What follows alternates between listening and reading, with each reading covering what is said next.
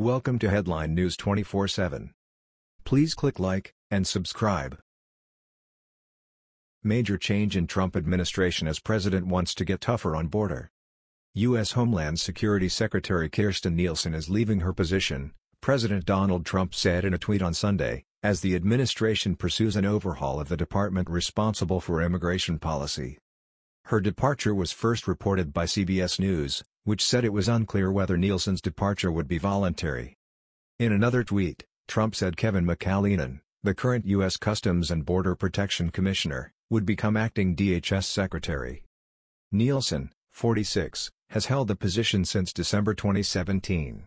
As it includes immigration and customs enforcement, her department is responsible for carrying out some of Trump's most contentious policies as he has sought to cut back on the number of Mexicans and Central Americans entering the United States without proper documentation.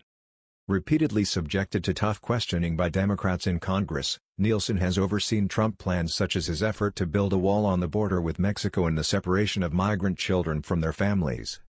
Trump insists that the arrival of immigrants across the southern U.S. border constitutes a national emergency. He recently threatened to close the border, or parts of it, if Congress did not change U.S. laws to fix what he called immigration loopholes.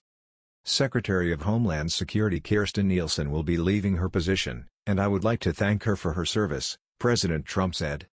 I am pleased to announce that Kevin McAleenan, the current U.S. Customs and Border Protection Commissioner, will become acting secretary for DHS. I have confidence that Kevin will do a great job, he said. Speculation is that President Trump wants to be tougher on the border and he did not believe Nielsen was getting the job done, CNN host Jake Tapper said. In California on Friday, a senior administration official tells CNN, President Trump told border agents he wanted them to stop letting people cross the border, despite the fact that Central American asylum seekers according to U.S. law can do so, Tapper said.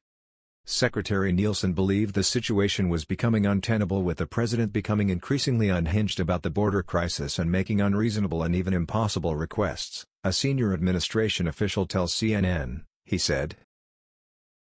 That was the news. We thought you might be interested in knowing about this. Please click like and subscribe. Thank you.